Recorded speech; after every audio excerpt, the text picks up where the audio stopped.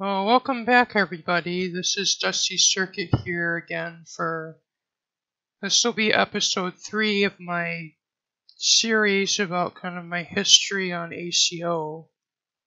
And the last video kind of got a bit rambly, but where I left off was that basically ACO was in decline.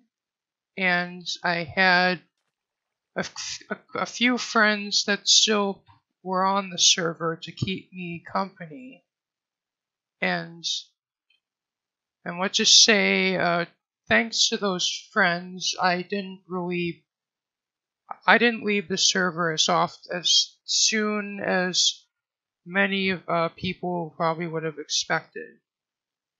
And in fact, I was to keep my subscription going throughout basically all of the silent period, and while many players actually ended their subscriptions because they thought the server was dead, not to come back anytime soon. And no joke, like probably half to 3/4 of the members have basically left the Discord, probably because either they left voluntarily or AF removed them because they weren't paying for their subscriptions anymore. And in fact, kind of during the revival period, there was sort of like a big kind of cleanup of basically removing all the inactive members, so we're just left with active members. Active in terms of their subscription, not necessarily how often they play. And yeah. And so, kind of where we left off here, at least with this particular location, as of course it's now the site of the community iron farm, but right next to it was Kulgutten's old base, or so it's one of the very first projects that me and Kulgutten did together, and it's kind of what brought us together and made us friends. And this is basically as close of a replica to Mumbo's base as Kulgutten was able to get just by watching back his YouTube videos and just building what he saw in the videos. And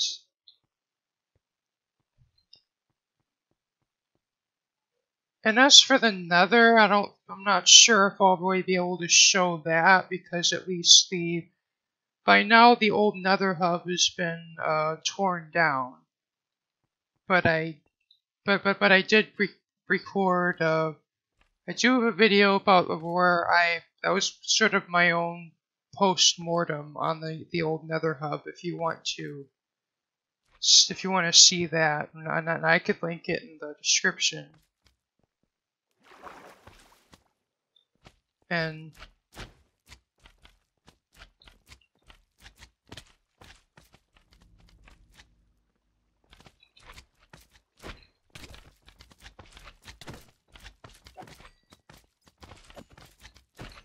as soon as I get rid of these guys, I could at least do some kind of a tour.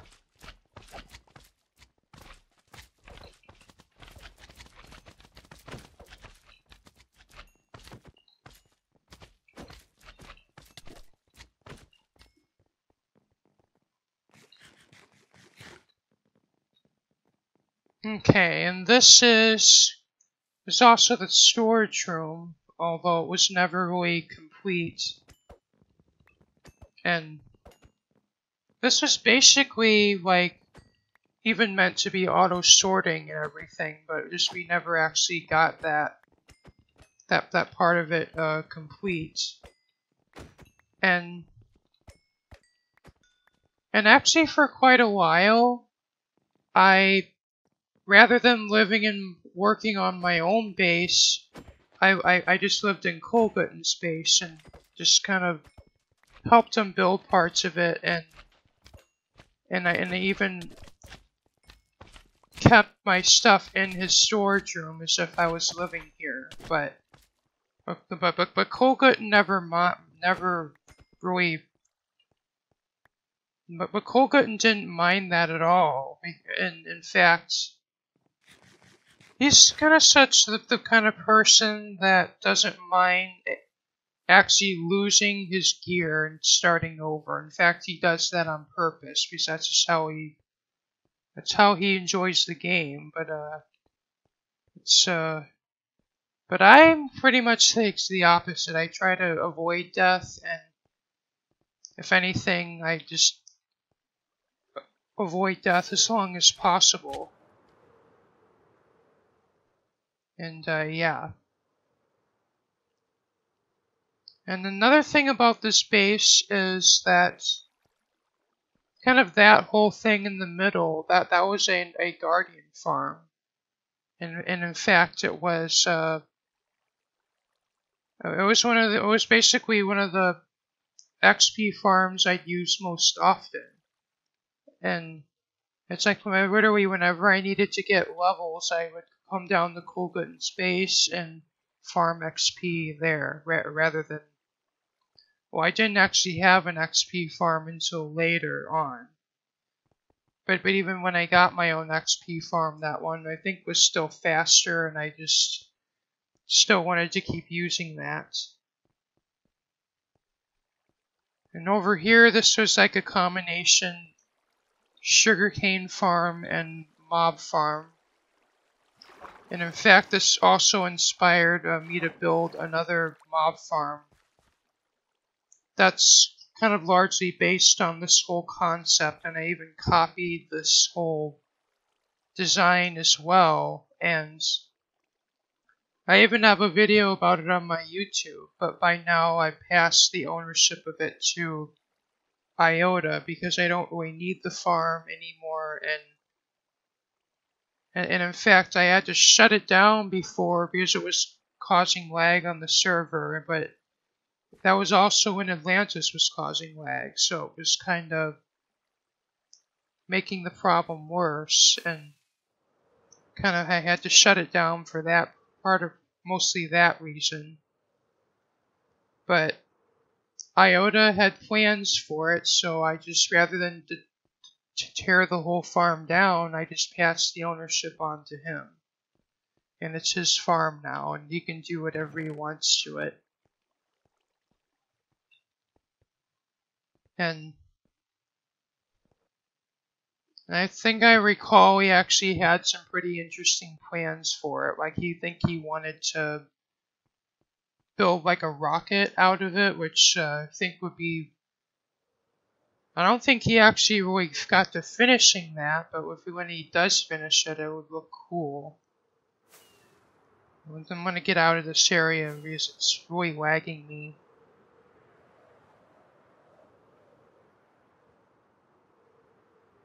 And that was just a villager breeder which I think I used to get the villagers to build that iron farm. And there actually was an iron farm before that one, but it didn't actually turn out too well. And I'll just cut the video until I get to that area.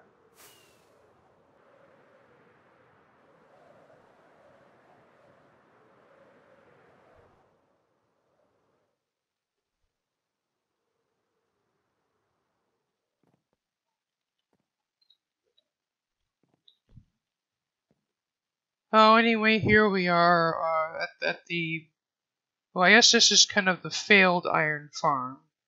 And I guess many of you probably recognize this particular design is it because it's the Iron Phoenix. And yes, Kulgutten actually kind of wanted to try and see if we could build the Iron Phoenix on ACO. And those of you who don't know, it's basically one of the the largest, like, craziest iron farms you could make. Like in 1.12 and prior Iron Golem spawning mechanics before the 1.13 update. No, it was in 1.14 that the villages changed, but basically, like, it works on the principle of basically every one of those layers of doors that you could see there would form an individual village, and I think this basically could have 64 villages all in one area, which would spawn iron golems at a pretty insane rate. But the reason why there's all this extra redstone and stuff around is because in order to one of the problems that plagued kind of the previous design, which I think was of course this was by Tango Tech, but the previous one by Tango, which I think was the Iron Trench, if memory serves, it was plagued by a problem where if the chunks unload and then reload, the villages would merge together into one larger village, and which of course would severely impact the rates of the farm, as it would only be one village instead of 64 villages. And basically, of course, that version of the farm actually worked on if you shoot items through another portal, it keeps the chunks loaded. But of course, that would definitely not be possible on ACO. So we've had to use this kind of improved design that, rather than using a portal, you just would have all this redstone, and there would have been a villager that would move up and down in that loop there. That would basically, that coupled with like these pistons here that would there were pistons here that would extend and retract those blocks, which would then, like, if block the sunlight access to the doors, and then that, I guess, yeah, that coupled with the villager over there would reset the farm. And of course, that procedure would happen whenever you just start using the farm, and basically you'd have to AFK, I think, for about an hour or two before the farm even can run at its full capacity. But once that's done, you can AFK the farm whenever you want, and then get tons of iron. And I guess until the next time you leave and come back to the area, you'll have to do that startup procedure again. And I may have also did some more AFK fishing here, so this is more items I could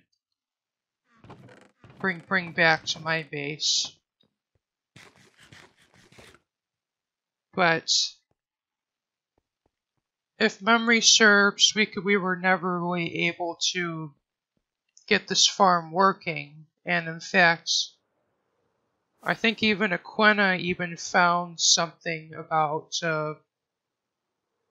that in the video. It said that there was something, I don't remember what it was, but there's some mechanic that's specific to Spigot that would prevent this farm from working. And of course, well, then ACO was Spigot, now it's paper, but then I think someone on Autcraft actually found a way around that, and they were able to get an Iron Phoenix working over there. But of course, then Autcraft updated, and all those farms broke. And And so of course we had to go to with entirely new iron farms by that point. But that very same change also broke this farm over here, which basically it was the exact same kind of thing as that other iron farm that I had to decommission on Autcraft because it was too big. But of course it was using that classic like tower design that I believe was popularized by Doc M. But of course that was like Doc M77, but that was then, of course, when the iron golem spawning mechanics changed, that design broke. So,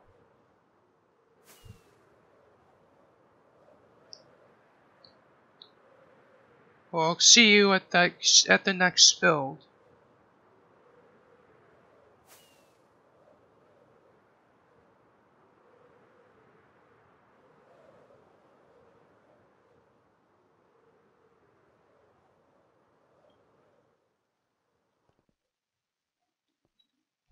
This was a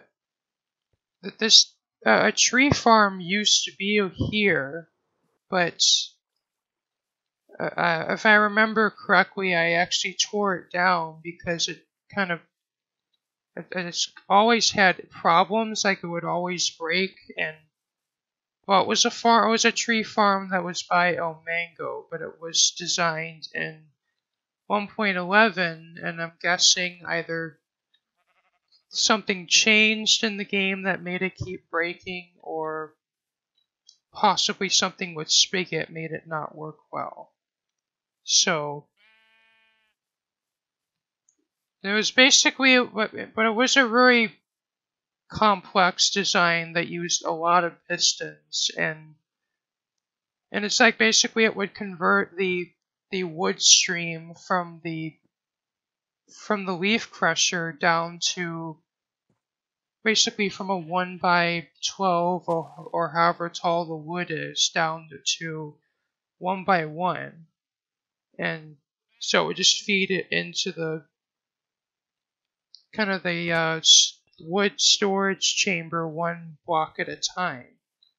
But in order to do that, it used a lot of like complex piston mechanisms, and also a lot of zero tick pulse generators, and a lot of and zero tick piston extenders as well. And I'm guessing that was just so much complexity that the farm would just break. And yeah. And this actually was another villager breeder that I think this was the first one I had built, and then that was actually a minecart track that I built to bring villagers from here over to that other breeder that was by the iron farm.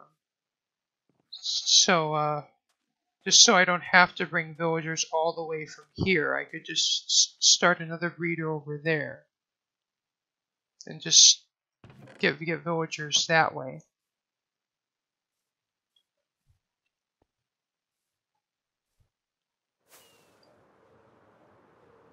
And I don't entirely remember what the purpose of this was, but there's also sugarcane growing here.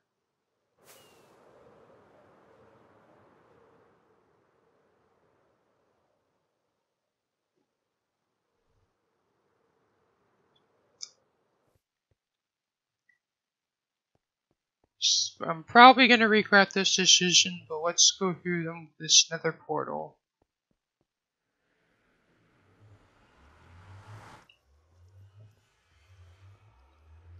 It seems to not be working.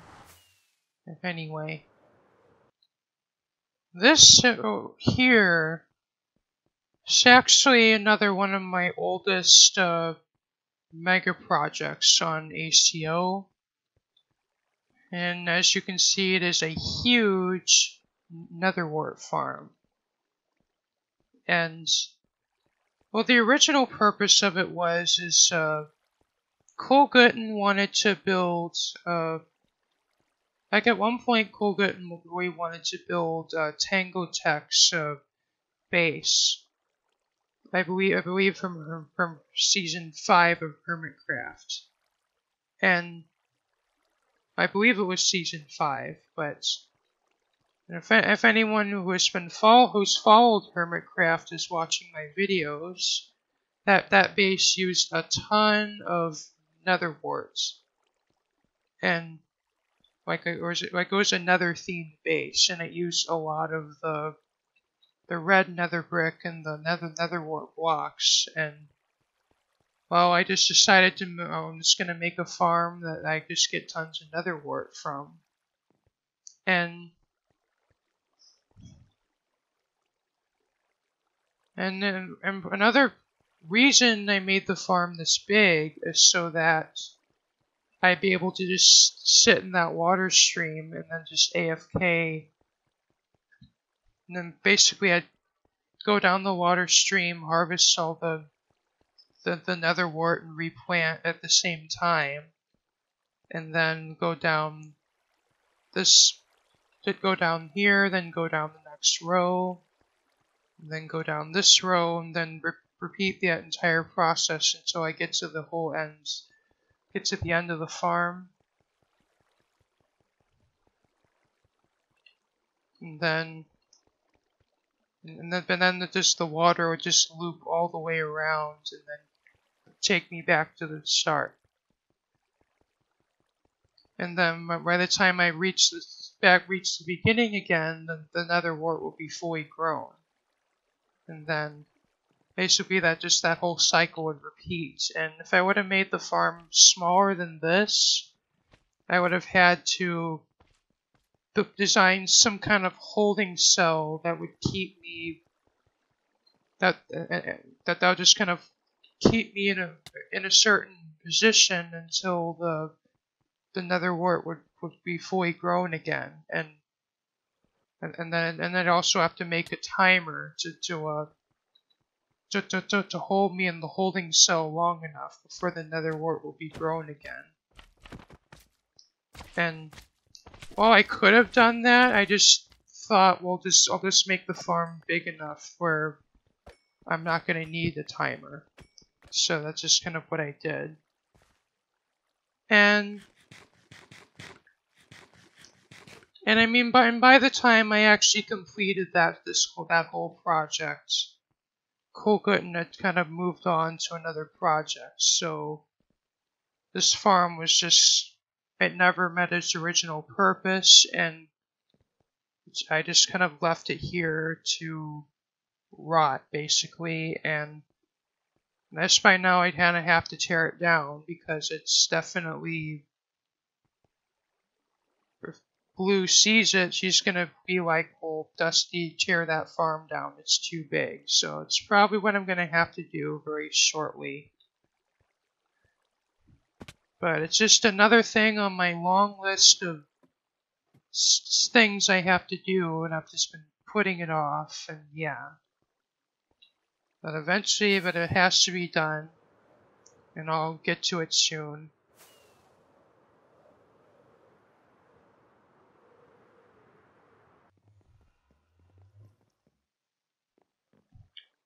This is another old project of mine. Well, it was mostly my project, but Kulgutten, let's just say Kulgutten one day went on a expedition and kind of in this desert and mesa area, and he found basically three dungeons all next to one another, and like those two were zombie spawners and that one was a skeleton spawner. And they're all close enough that you could just AFK and all three spawners would be active. And this has been a kind of a useful XP farm for me, though I've mostly just used the guardian farms because they're faster. But in times when the server's very busy this is a good. It's kind of a good farm to have because being spawner based, it's not gonna depend on mob cap and theoretically, at least in theory, it shouldn't cause as much lag as a large guardian farm or a mob farm, especially with using redstone. So I really want to keep this farm really as long as I'm really allowed to, or yeah. And in fact, there are during times when my mob farm either I can't run it because there's too many players on or the mob cap is low. This farm kind of at least fills the need of bones and rotten flesh. But of course, gunpowder I still need the mob farm for. And this was a squid farm, but it never really worked very well. And of course, when 1.13 came out, basically the ability to put a squid farm in any biome no longer was the case. You have to put it in either an ocean or a river biome, and this is in a desert biome, so it no longer works. And this, by the way, was from a prank from Void that I never bothered cleaning up.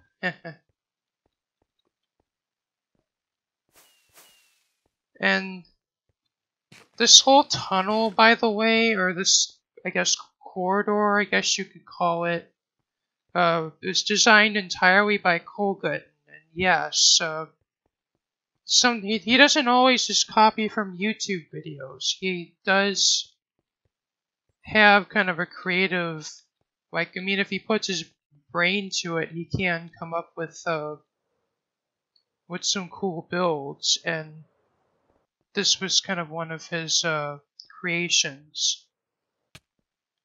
I really would like to use this for something else. If I'd love to probably give the rest of this farm a facelift to kind of more match this, and possibly maybe put something down there, just kind of to give me a reason to still use this hallway, because it's just awesome.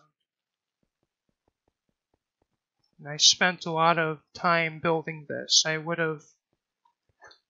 This is kind of when I first was introduced to Schematica, and Kulgutten would have built this in Creative, and I would have built this on ACO using the Schematica mod. And yeah. And also this farm went through several different changes because, like, I think 1.13 broke the mob evader, so I had to come up with a new mob evader design using the bubble columns. And well, I could have, I guess, done it a simpler way.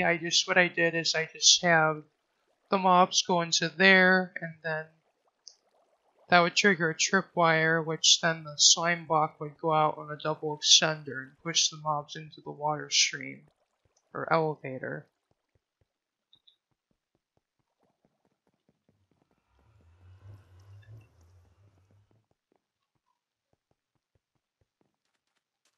And lately I've also been using this desert to get my sand, so it's kind of the reason it's in this state. And actually, if we look on the map, that desert over there used to also be a mining desert.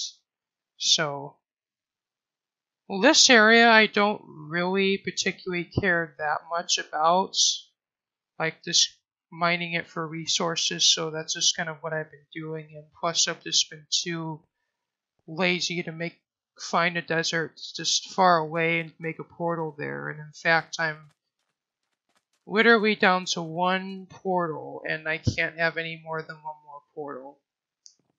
Because I'm using 9 of my 10 portals. So I just kind of have to just make the best of what I have now.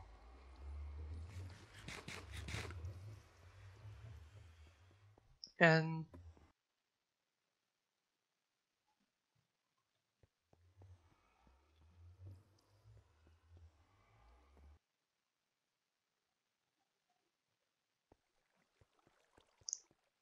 I don't entirely remember when I would have built this farm, but I know it was kind of during it was definitely during the silent period, and I think it would have been a bit before I would have met Kulgutten, or I think I would have known him still, but I kind of built this sugarcane farm out of necessity because I needed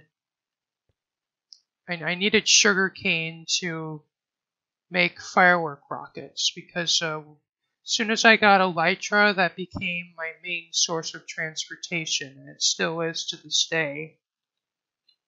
It's just absolutely nothing else in the game can touch it. You could just fly, and fly as long as you have the fireworks, and just nothing else can beat it. And I mean, when I played Minecraft before the horses were even a thing, and basically, when horses were first added, I thought they were the best. They were a game changer, but the elytra is yet another game changer, and they kind of made the horses a bit obsolete. And so, yeah.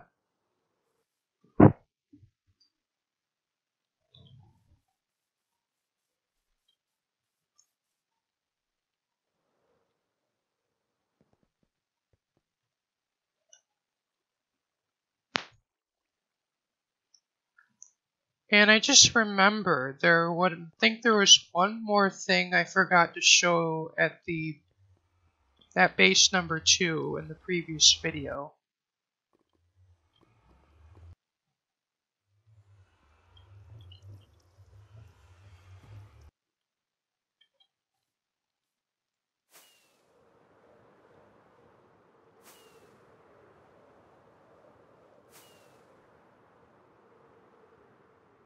This would have been I think the first mob farm that I built.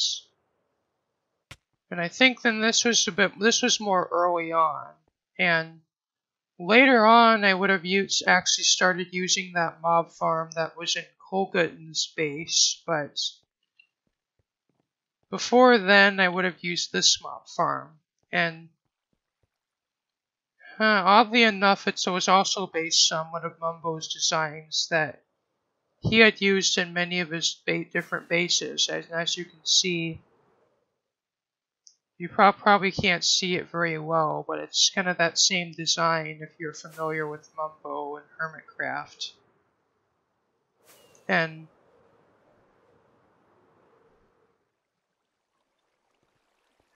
I just had this clock, this hopper clock that would just turn the water for the spawning pads on and off. And that would just toggle on whenever I'm to use the farm.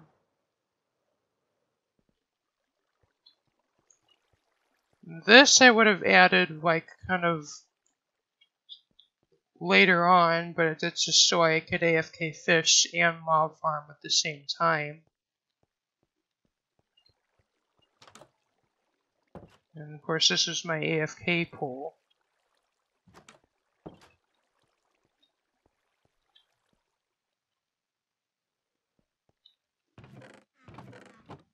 And for a little while I had a stockpile of books over here, but I would have emptied that out. But still have all this stuff, but I literally have almost no use for most of the things you get from fishing, except for the enchanted books, where it's like I even began selling saddles in my shop, but I haven't gotten very many players buying them, so I'm guessing a lot of players prefer elytra over horses, but it's not just me.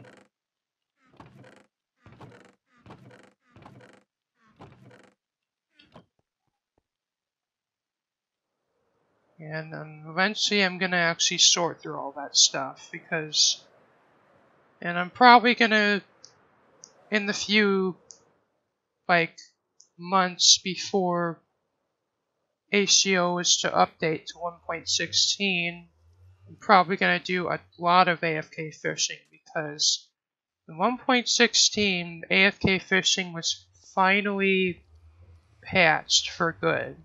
And meaning, well,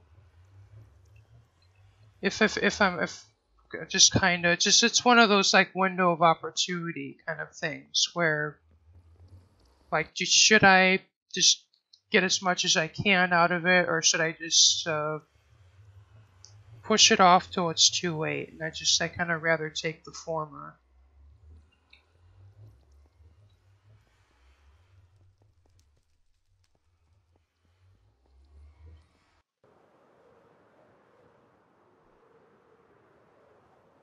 And this over here was a witch farm. And it was yet another project that I helped Kulgutten build. And these houses were just kind of a side project of that. And his plan that he wanted to do like a medieval kind of village, although that actually is a bit of a recurring theme in his build style. Which, I mean, I do enjoy these kind of builds with him. It's kind of very relaxing, and it's like, I mean, it's it's fun that we get to also play Overwatch and lately War Thunder and other games together, but it's just whenever me and Kulgutten get to just go onto ACO and just do these little builds like this, even if we're just copying from a YouTube video, it's just I just find it's like coming home for me, because like Minecraft is still the game I play the most, and whenever me and Kulgutten get to come back to Minecraft and get building, and it's like coming home to me. Yeah, I guess you guys get what I mean. And as for this witch farm, we did get it working, but the spawn rates weren't really terrific. And it's kind of for that reason that it kind of went on the back burner. Well, it was also this was also about the time where Kulgutten had decided to take a break from Minecraft. Well, there was one more build that I'd like to show you. Oh, but this was also another build. Sometimes you would also he also would do modern houses as well, and which I also enjoyed building with them. It's like he'd often go through phases where he prefers medieval building and another phase where he prefers modern building. And I mean, I never really questioned. It's just that whenever he gave me something to do, I kind of saw it as something to do, and that's kind of another reason we were friends. It's just, we both have something in common, and we enjoy doing that thing we have in common together. And this was one of the last projects that Kulgutten had started working on before his break. This was supposed to be Wells Knight's castle, which if memory serves, I think would have also been from Season 5 on Hermitcraft. But if I'm wrong, feel free to correct me in the comments section. But if memory serves, to even build this much of it, I think would have taken like about a month or so, and of course back then we also had I also had given Kulgutten access to Mod Killer's creative server, but he didn't mind, and lately that was just and lately that was how me and Kulgutten had planned these builds out in creative, and mind you, this was before Autcraft Creative, so it's not like that was really an option for us. We just had to, if we wanted to be on a creative server together, we either have to find one or make our own. Like that was the era that we were living in when this build took place.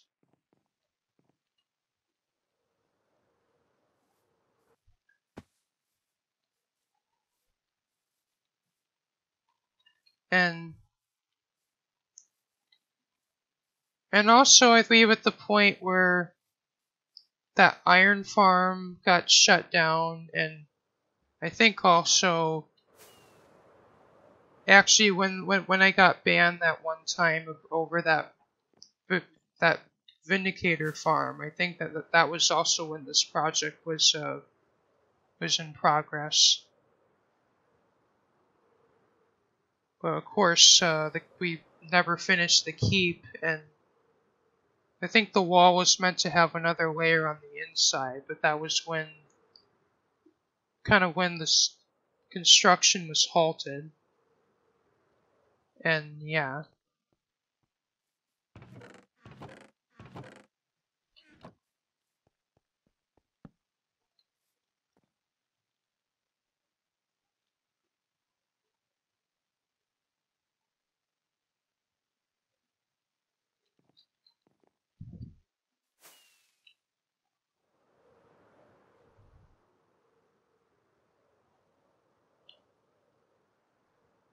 And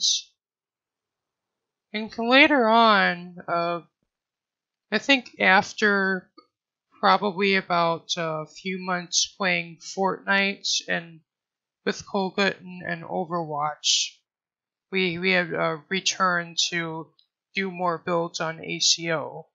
And if memory serves, this still would have been in the silent period, though much later on, and I think actually a bit earlier on in the year that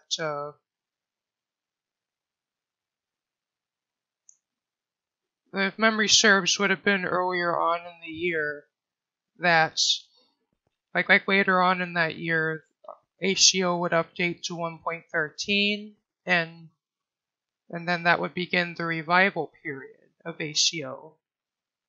And of course I'll bring up the timeline about now so that you could see, of course, to use it as a visual aid.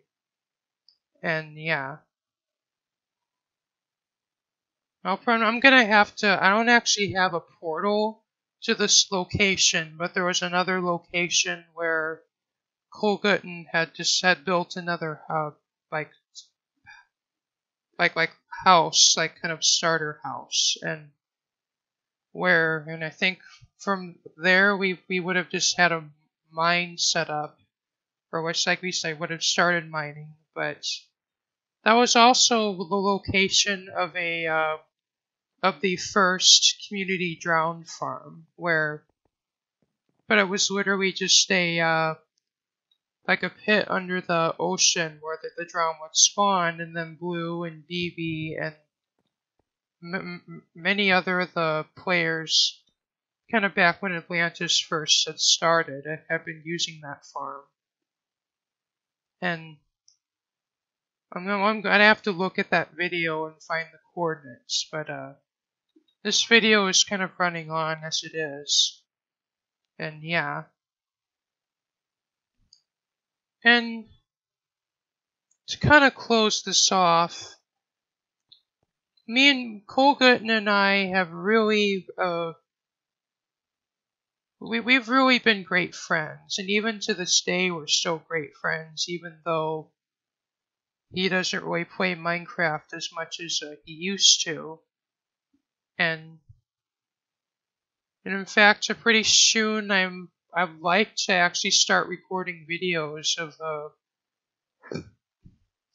like us playing different games, but just like upload them to my channel, because that's how my channel started. And of course, he wouldn't mind that, so I guess you should probably expect to see some more of those videos coming shortly. And especially once I get my new computer parts, my video uploading is gonna get faster anyway.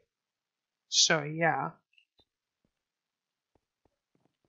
because right now having to wait 3 hours for, or even like over 1 hour for a 30-minute video is just kind of ridiculous, especially if on average, like on my most busy of times, I have like about probably 3 to 4 hours of recording of videos about like,